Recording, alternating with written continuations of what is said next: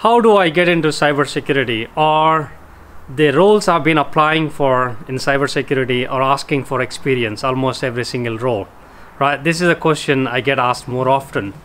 So, right, what's the answer?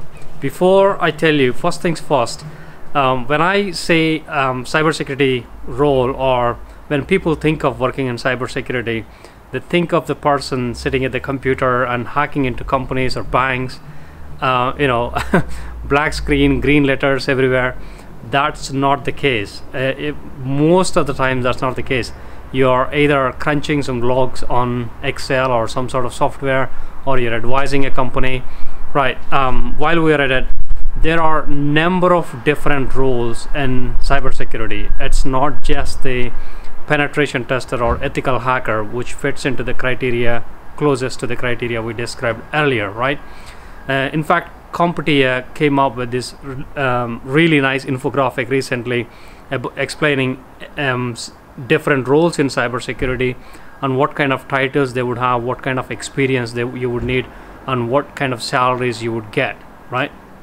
So for example, you have SOC analyst, cybersecurity architect, compliance auditor, or trainer, risk advisor, number of different roles, right? You don't necessarily need technical skills for every single role. There are only few roles that need technical skills, right? So getting into security, right, there are a couple of different ways into security, right? Most of the people I know, or most of the people that are working in cybersecurity or at the management level as well in cybersecurity, either came from IT background or some sort of networking background, technology background, or they did a cybersecurity degree at the college and did an internship and progressed their way through, right? And it's very less often I see people that come from a different background or having no experience and coming into the security. If they did, they're usually a trainer role or auditor or risk advisor and things like that, not really technical roles. But I could be wrong, right? I haven't seen everybody. So for you, whatever your background is, if you want to get into security, you need to develop IT skill. Well, first of all, you need to choose which path you want to go down, right? And then you need to choose your how you will get there.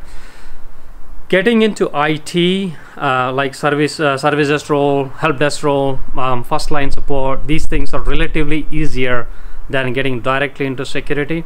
And then you can make the switch later on into security, or while you're working in your IT role, you can learn security. Anyway, eventually you will start asking questions about security, why their password policies, why there is a two-factor authentication, and you'll slowly go down the rabbit hole, and then hopefully you will learn a lot, right? And people in other careers coming into cybersecurity, again, look at what transferable skills you have, what skills you can bring into the cybersecurity, and what roles you could apply for. That could be really good as well.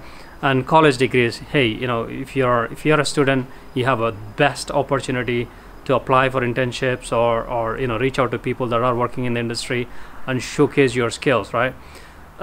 If you're already in cyber and somehow you found yourself with no job, this applies to you and everybody else who is looking for the job as well.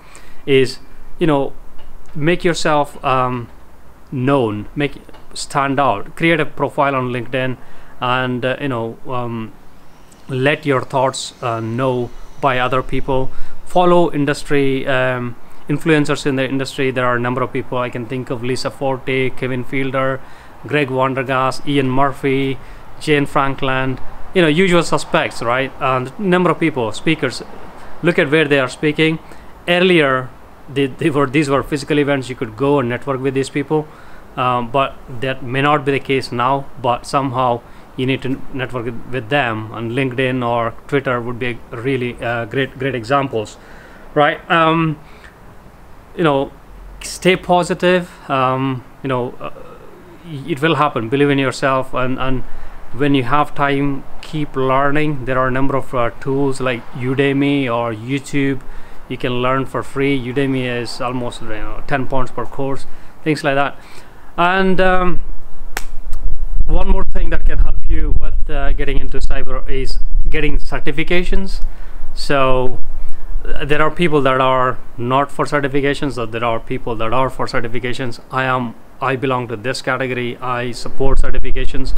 It means that you have taken time, you have dedicated yourself, you have a goal, and you achieved it, right? And the certification, truth to be told, helps you to get to the interview, right? And then experience or yourself will take you from the interview to the job, right? So I hope that helps.